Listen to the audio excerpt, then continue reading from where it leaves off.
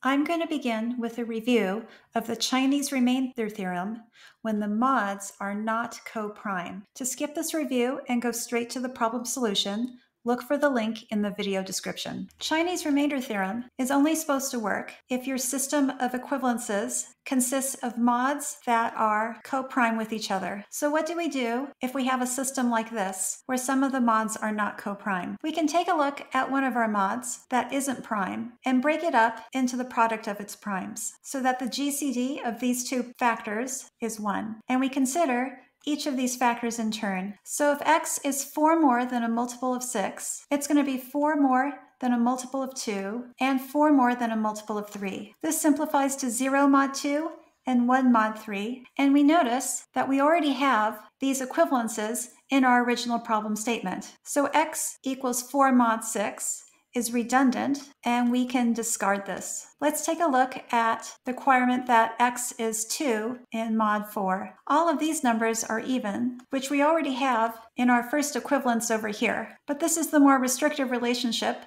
so we're going to keep this and discard the requirement that all numbers be even. Discarding these two, we have these 3 remaining equivalences, and all the mods are co-prime, so we can solve. As a reminder, we can solve this by taking our last equivalence and translating it into an equation where x is 3 more than a multiple of 5. We'll substitute this into our second equivalence and simplify. So a is 3 more than a multiple of 4, and we substitute in for x.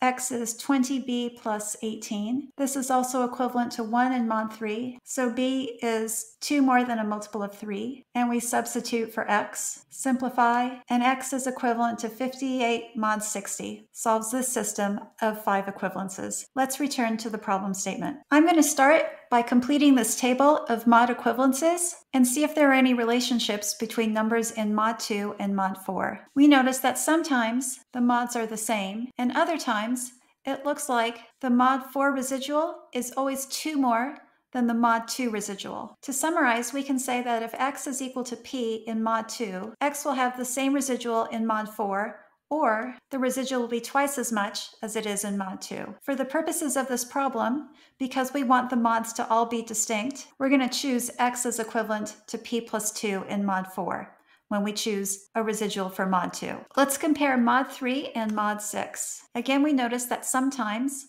the mods are the same, and sometimes the mod 6 residual is 3 more than the mod 3 residual. Whatever residual we have in mod 3, we're either going to have the same thing in mod 6, or we're going to have a residual that's 3 more. Because we need these remainders to be distinct, we're going to choose the residual that is 3 more in mod 6 than in mod 3. Let's make a table of all the possible residuals with these restrictions. We noted that if a number has some residual p in mod 2, then its mod 4 residual that's distinct is going to be p plus 2. If its residual in mod 3 is q, then the mod 6 residual is going to be 3 more than that. And the mod 5 residual can be anything. Let's start with the smallest possible values of p. 0 here, that means we have 2 in mod 4. The smallest valid integer for q is 1. That makes this 4 in mod 6. We need a number between 0 and 4 that we haven't already used. That leaves 3. And we'll call this case 1. We'll stick with p is equal to 0 and check the next valid value of q, which is 3. That gives us a mod 6 residual of 6, which is not valid because these have to be 0 through 5. No higher values of q are possible. So we'll go on to the next value for p. That gives us 1 here and 3 in mod 4. The smallest value of q now is 0, which means our mod 6 has to be 3, but it's not distinct from what we have in mod 4. So this is also not valid.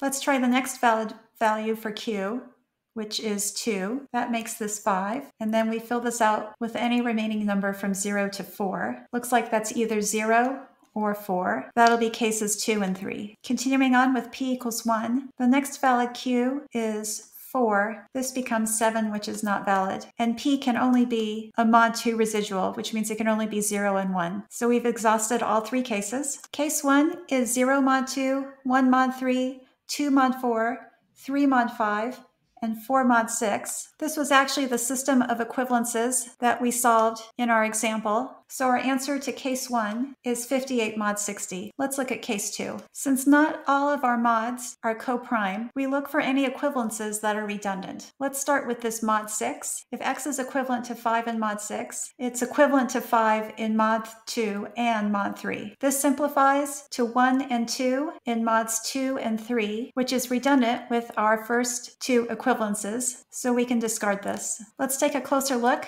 at x is equivalent to 3 in mod 4. All of these numbers are odd, which is also what we have in our first equivalence. But since this is the tightest restriction, we'll keep this and discard the extra restriction that it be odd. Our remaining equivalences are now co-prime, so we can solve. We'll start with this last one. X is a multiple of 5. Plug it into the previous equivalence. 5a is 3 in mod 4. Simplifying and substituting back in for x. X is 15 more than a multiple of 20. And we'll put this into the first equivalence, 2 mod 3. And simplify. So our next set of solutions are going to be 35 in mod 60. Now let's check case 3 over here. We take a look at 5 mod 6. That means x is 5 mod 2 and 5 mod 3. And when we simplify, we find that these are already covered, so we can discard this additional restriction. We'll take a look at 3 in mod 4. These are all going to be odds, so we can discard the additional restriction that x be a mod number. And we're left with the 3 remaining co-prime mods. Let's start with the last one. X is 4 more than a multiple of 5. A is 3 more than a multiple of 4. Plugging into x. X is 20b plus 19, which is 2 mod 3. So b is 2 mod 3, and we plug in for x. Our solution for case 3 is 59 mod 60. Collecting our 3 solutions for our 3 cases, we get numbers that are 35, 58, and 59 in mod 6. We're asked to count the number of solutions for all x between 1 and 1,000. We'll divide 1,000 by 60, and we get 16 with a remainder of 40. We're going to get 3 solutions for each of these 60 multiples of 16, and we'll get one more solution in this remainder, the one that's mod 35. If you'd like me to solve any other contest problems, please leave them in the comments.